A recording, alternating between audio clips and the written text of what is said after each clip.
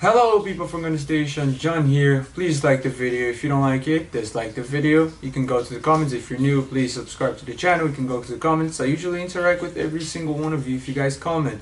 I want to talk about Jonathan David. First of all, a player who I really like. He's already playing for the Canadian national team together with not Jonathan David.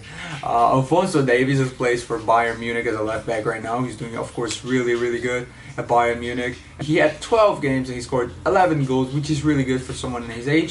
Of course, Canada does not play against the best teams. He also plays in the league in Belgium. He plays for Club Gent. They're second in their league. They're doing pretty decent because the teams that dominate there are usually you have Anderlecht, you have Club de Brugge, you have Standard Liège, a team that we played in the Europa League this season. Gent is doing pretty well actually, and they're second on the league. Club Brugge is first.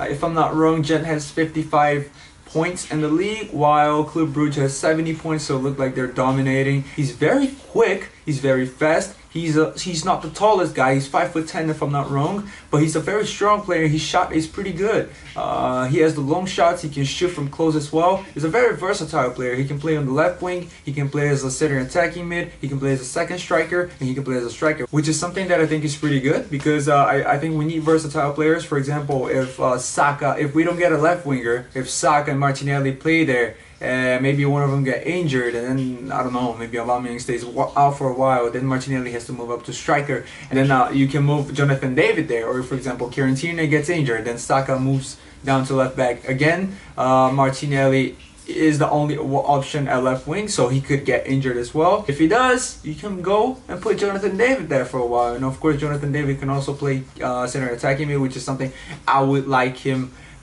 play, because I think that honestly I'm not the biggest fan of Mesut Ozil here. A lot of you guys are, a lot of you guys aren't.